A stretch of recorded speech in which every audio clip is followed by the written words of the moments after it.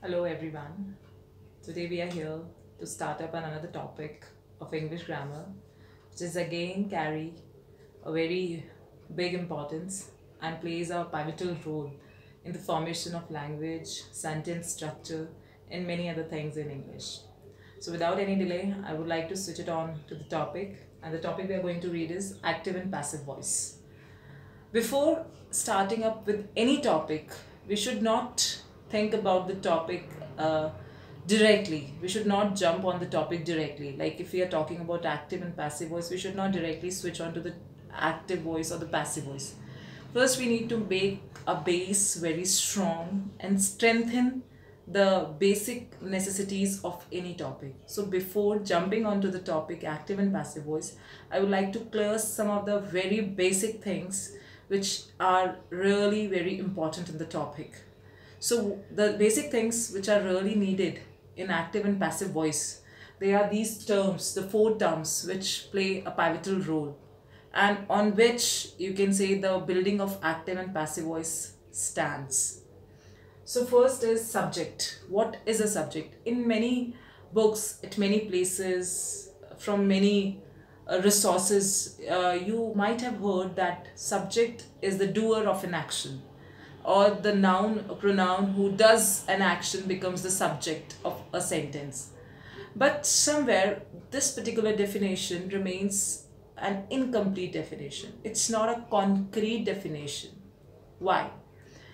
Because if a doer of an action is a subject, and if I say a pen is lying on the ground, so a pen cannot do a work because it is an inanimate object. It's a non-living thing, and a non-living thing cannot do any work. So how it could be a doer of an action?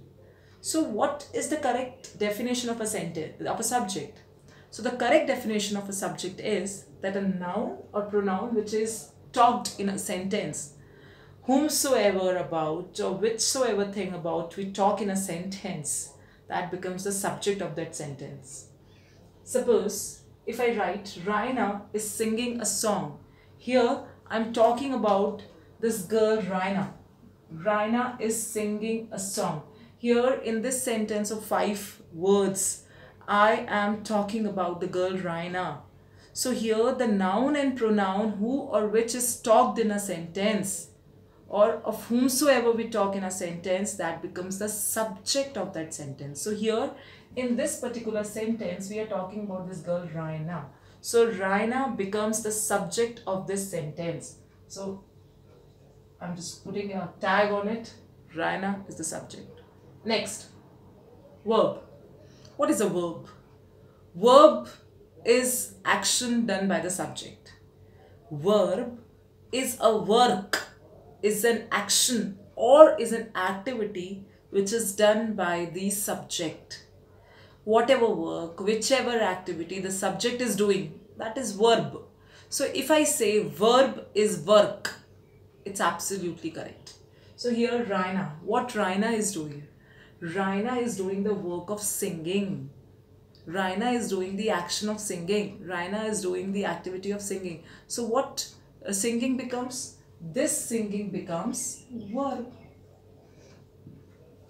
Simple. Object. What is an object? Subject, the noun or pronoun who or which is talked in the sentence. Whatever work subject is doing becomes the verb of the sentence. Now what is an object?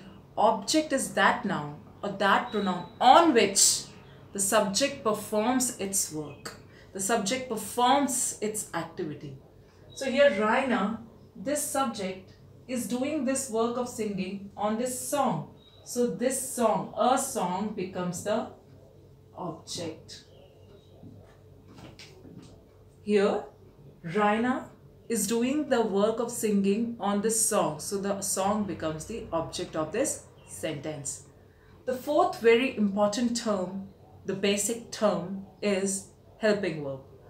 Helping verb, if I say that English is all the game of helping verbs, it's fine, it's correct, it will not go wrong. It's all about the helping verb. Helping verb, you can say they are the pillars of the grand citadel of English. So one should be very well aware, one should be very well acquainted with the helping verbs.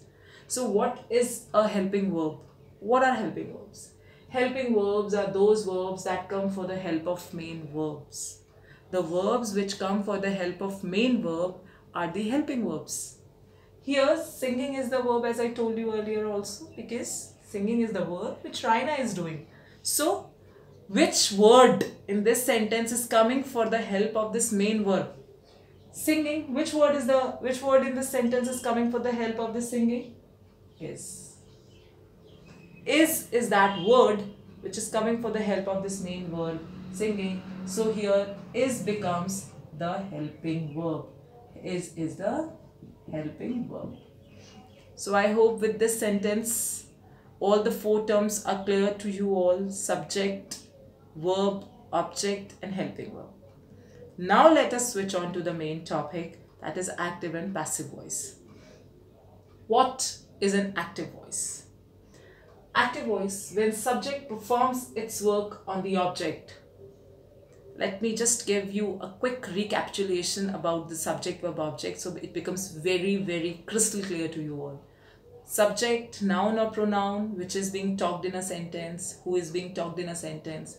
Verb, action done by any subject, means any work, any activity, any kind of work only we should say, done by the subject is verb. Object, noun or pronoun on which subject performs its work, subject performs its activity, that is object. And helping verbs, helping verb is that verb which comes for the help of main verb. Clear? Now what is an active voice? Whenever a subject performs any work, any activity on the object, that is active voice. Simple. I am teaching the students. So here I the subject is doing the work of teaching on the students, that is active voice. See, I have written an example over here which will make you active voice very clear. Danish reads a newspaper. Here we are talking about the man Danish. Danish is the subject. Danish becomes the subject of the sentence. What Danish is doing? Danish is doing the work of reading. Reads. So reads becomes the verb of this sentence. Danish is the subject of the sentence. Danish is doing the work of reading. So word reads. This word reads becomes the verb of the sentence. Danish is doing the work of reading on this newspaper. So a newspaper becomes an object. So here when the subject performs its activity or its work on the object, it is active voice. Simple. Now let's switch it on to the other side of the coin now. That is passive voice. What passive voice is?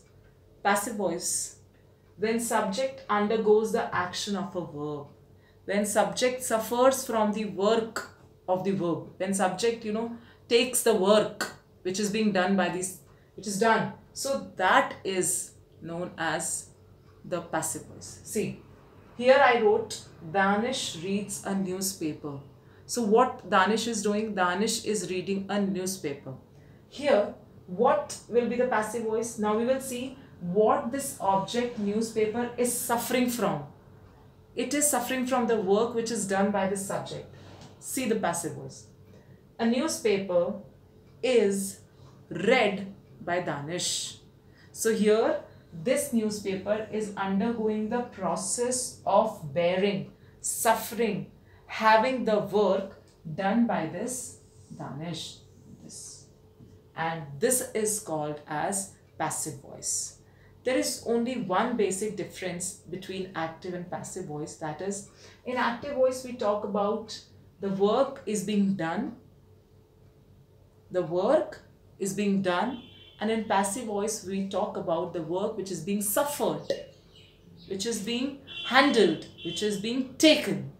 This is the basic difference between active and passive voice.